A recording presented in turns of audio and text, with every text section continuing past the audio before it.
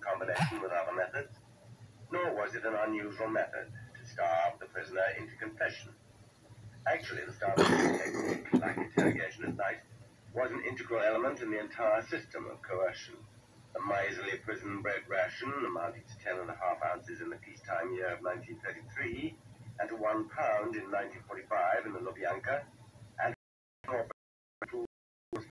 family and access to the commissary, were universally applied to everyone.